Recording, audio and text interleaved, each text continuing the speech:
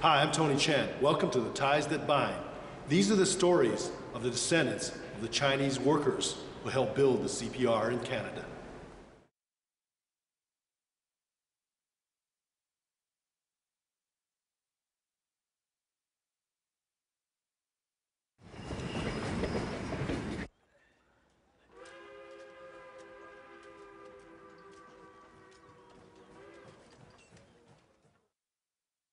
In Chinese, it's called Tianlou, Iron Road.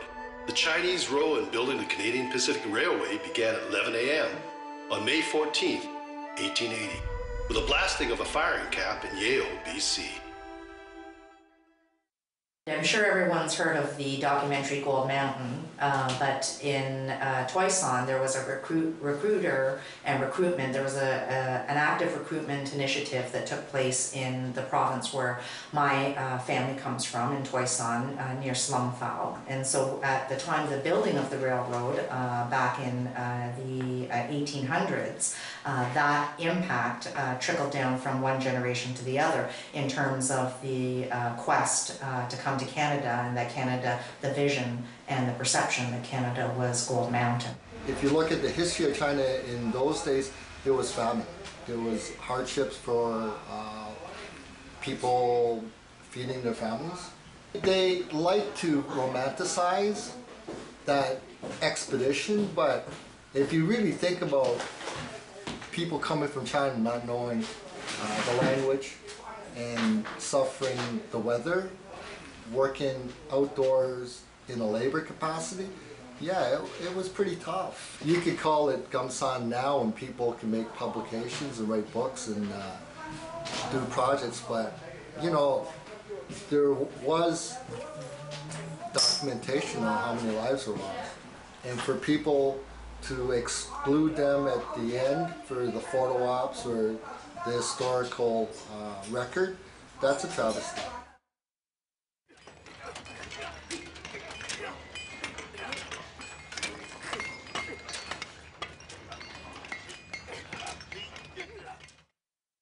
Well, a lot of them initially came from the south because they were working for the other railroads. The American railroad contract system finished. They built the railroad down there. And that's why I think it was Onderdonk proposed the railroad to start here, because there was a labor pool that was available and experienced people that can work on it. And of course, as they needed more people, it became very politically expedient to start recruiting. And the recruiting grounds are probably mostly from Hong Kong, Amoy, and some of the international settlements that were then given to the foreign powers in China. And also there are people probably even from Manila, because there were Chinese enclaves that was as far south than that.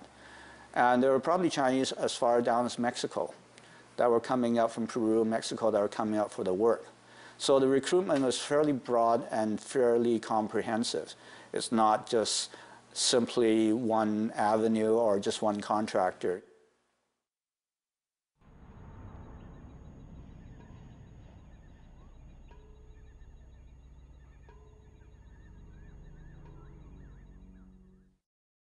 My father was Hong Yan Young.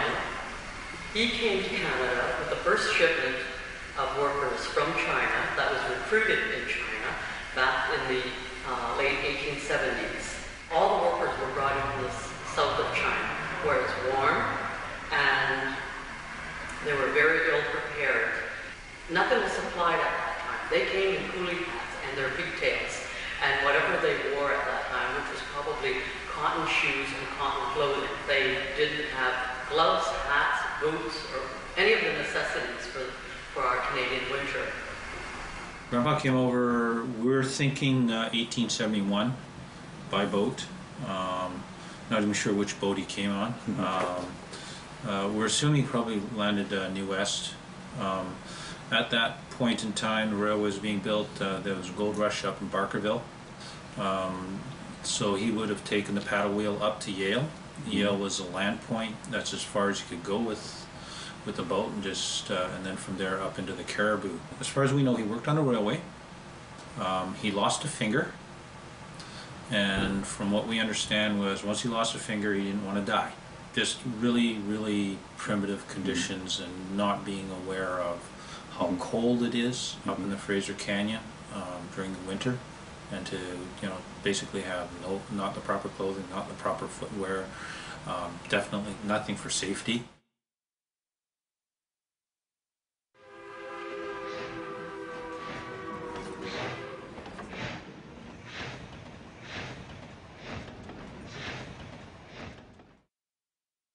Canada was a new country, and many stayed to start a new life. They had endured harsh conditions and now faced harsher racist legislation to run businesses, nurture a community, and to raise their children. My great-grandfather, some in the family call him Willie Nip, others call him Nip Ng. Willie Nip, or Nip Ng, came over in 1881 to work on the railroad, and he worked there between 1881 to 1884. Now, after working on the railroad, he left the railroad and became a merchant, and he was one of the first Chinese merchants ever in Cumberland and in Victoria. Dad's memory of Grandpa isn't really big either, because when Grandpa died, Dad would have been 7. But the stories are basically that the conditions were really primitive, it was really cold, it wasn't safe, and Grandpa decided he wasn't going to do this anymore. So he opened up a little grocery store. So he ended up with a grocery store, a temple, a cherry orchard, a still, and some houses of gaming.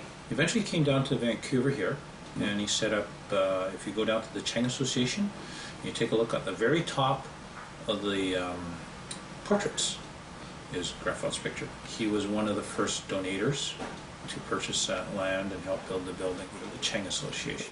It was a male-dominated society, right? The only 2 opportunities that they could actually get into was service. So you either cooked for a family, for example, you were the hop sing of Bonanza, or you do what my grandfather did and continue in the laundry business. And those were the only 2 business opportunities that they offered the males.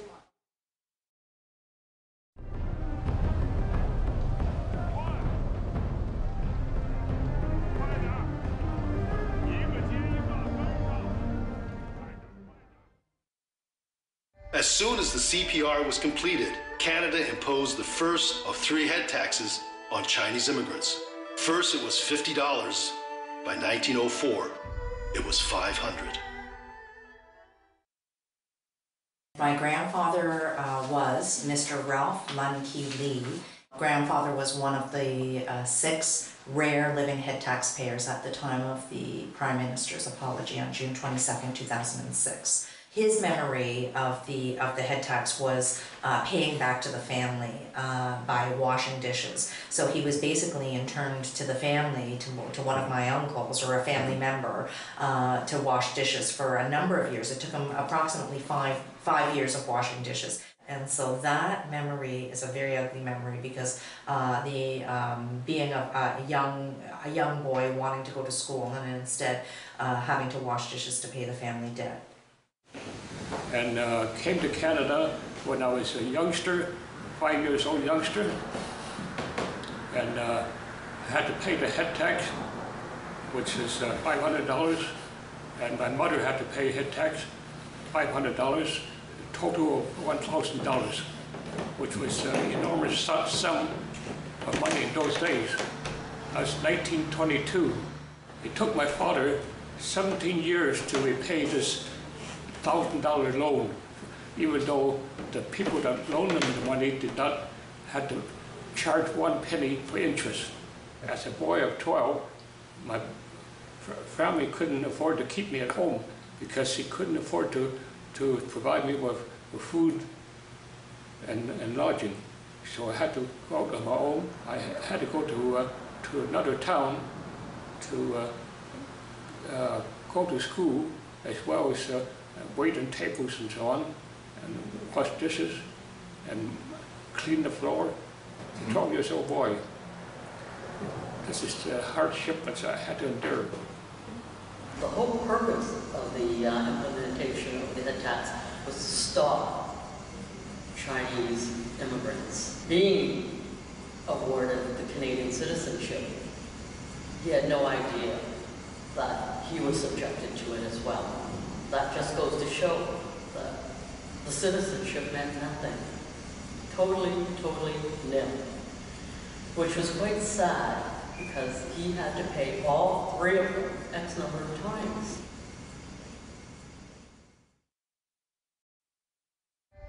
The cruelest act came on July 1st, 1923, ironically on Dominion Day. Now it's called Canada Day.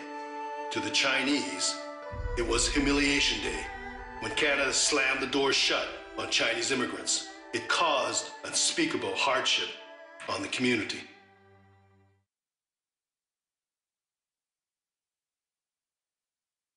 I've always kind of been curious about why my father was a paper son, because my great-grandfather had been here and he paid the head tax and all that, that process that everybody in that generation went through. So I was always wondering, why did my dad need to become a paper son? Paper son is, because of the head tax and exclusion act, prevented families to continue the bloodline in North America, not just Canada, but in the Caribbeans, US, and here, basically all of the Americas. And so the restriction kind of resulted this, I guess it was sort of an underground movement, and it was illegal. A lot of people that went back to China ended up like selling selling their papers, and then people that wanted to come here that didn't have kind of connection here yet would buy an identity and take that on as their identity to get to America. After the Second World War, a lot of documentation was lost. So the Canadian government accepted the idea of an affidavit. So you can swear that, say, okay, I have, I am so-and-so, I have a wife and her name is so-and-so, and I have 2 sons. And some people, they might have only 1 son, but they actually have an extra paper, and they will either give that paper to somebody or they might sell it, to finance, their family's trip and so on and so forth. So this was made, it was an illegal attempt to do this stuff, but they had no choice. Family reunion is no choice. These people were immigrants. And the whole diabolical thing about the 1923 Exclusion Act was that they were hoping, the white population was hoping that at the end of this whole tenure, and they felt it would go forever, at some point there'd be no Chinese left in continental Canada.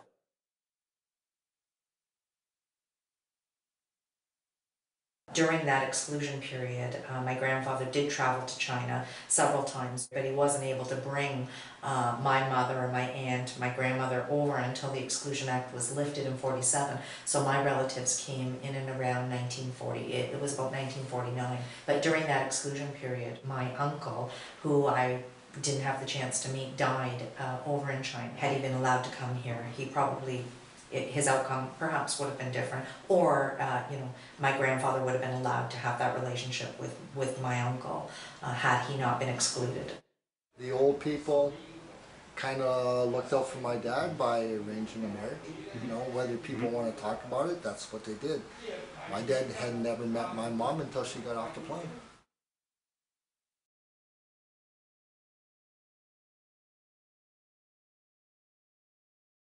In those days, Chinese is pretty well cannot work for any white people. They won't take you. That's discrimination against the Chinese, and they won't take you. Just like in my case, in my days, hockey players were not paid like they were paid now. I was a hockey player, but I went to make a team to get a job, to make myself a living, and there the discrimination on me was, they always say that the head office don't want Chinese to work for us, and I can't work.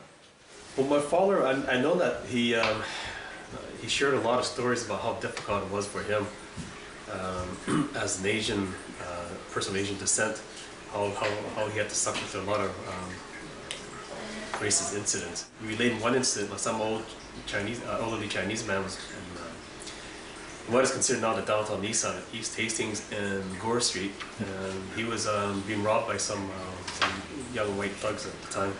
My father stepped in, and and I think there was an officer, police officer, and they just turned a blind eye and just let this incident happen. My father tried to stop it, and he says that they shouted and yelled, and they just actually weren't even scared. But he said that sort of feeling he developed, that there really was no true justice as he grew up.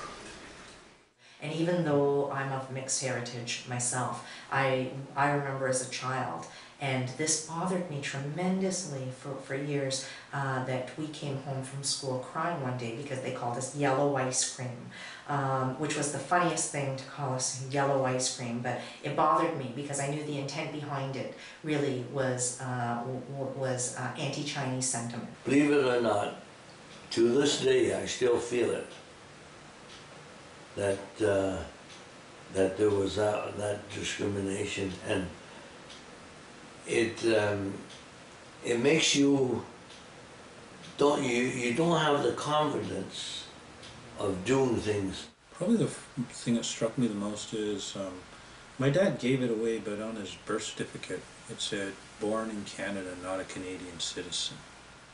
That struck me the hardest. Okay, he's born here.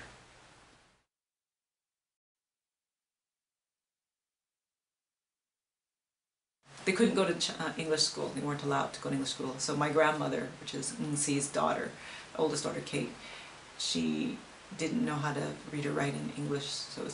But she was very, all the children were, and all the girls too, were very well versed in Chinese.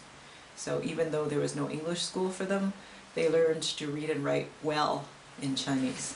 So when he came back, all right, and then they said to him, well, you're Chinese.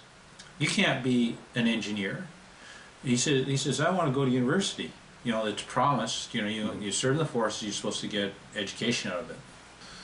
Well, no, what do you want to take engineering for? You won't be allowed to be an engineer. What do you want to be a doctor for? You can't be a doctor. We're not going to professionally license you, or a lawyer. So ended up, 3 brothers that went overseas ended up being tailors. So there was that bar that you couldn't, you couldn't do a lot of things.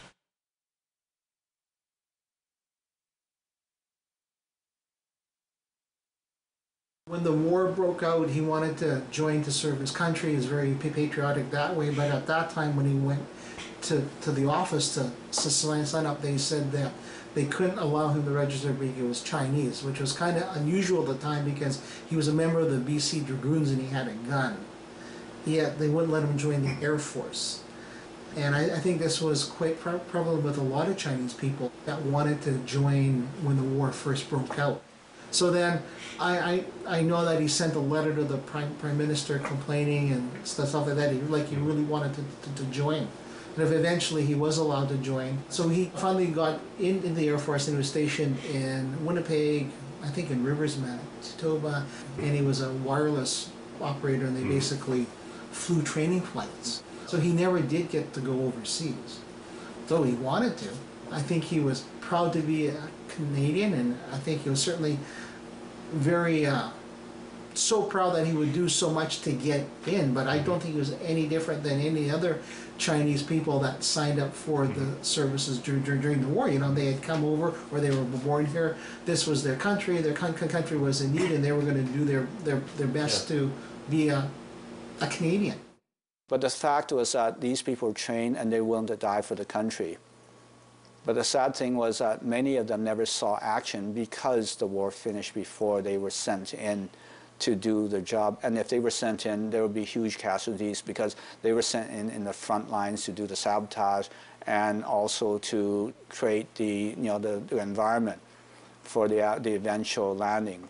They came back as heroes, and they in some ways took on the mantle. And they were ones that said, we got the vote. We actually voted during the war, And now that we're back, we have the right now to go to Canada, to government and ask for that for the rest of our people.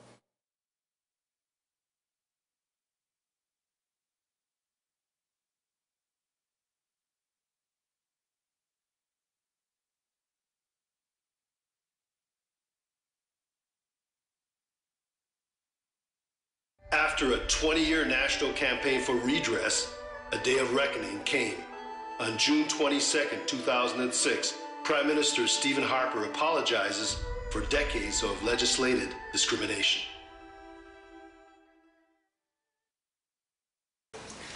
The best thing that came out of the apology was the educational aspect. The whole of Canada, and even other parts of the world, including my friends in New Zealand and even the United States, learned about a part of Canadian history, which I think was the most meaningful aspect of this whole effort. As for history itself, with today's society, we're just so distracted by so many things, we're going to forget, but because there's going to be a legacy, it'll be documented. And I think future generations will benefit from the richness that is Canada in terms of how this place came and all the ugly warts that came along with it. Eventually, the newer immigrant Chinese Canadians and the ones like myself of multi-generational and low IQ, as we call it, they'll intermarry, they'll inherit each other's history, and after a while, I think all Canadians will be proud of the right thing. In other words, not forgetting this part of Canada's history. I think it had to come. It took a lot of pressure, a lot of activists that I think had as much passion as my dad to get this through. As for the amount, you can never cover the amount. It was wrong, right? And I think the greatest thing is that the recognition of the wrong and not to have the wrong happen again. I gave Harper considerable credit for apologizing. At the same time, give respect to symbolic money. It's not that we need it, but due to the fact that they acknowledge the fact that Canada mistreated her Chinese Canadian citizens, and it's well deserved.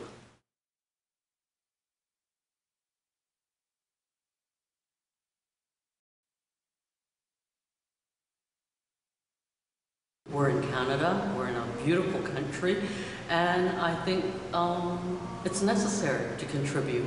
It's wonderful to be from wherever the home is that you had, but now that you're in this country, I think it's appreciative to be contributing to this country, but at the same time, understand your own background and appreciate it.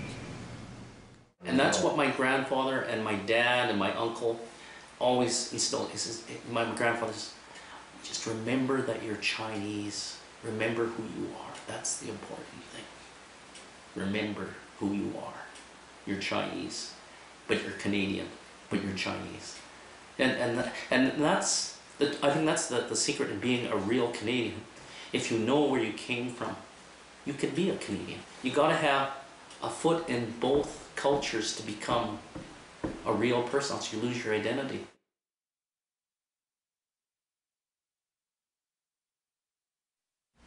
They always have been good examples of, good citizens. I give the old folks credit that they, they they lived by these principles, and they still knew that they had to work hard, but they're not bitter. They talk about the head tax, but I think most of them have forgotten about it. I remember the things that went through my head when I was in the village, standing in Gold Mountain, thinking, what if, the fact that these guys had to get on a boat and cross the ocean, going to an unknown land to do some manual labor in some foreign country where the weather is, totally different.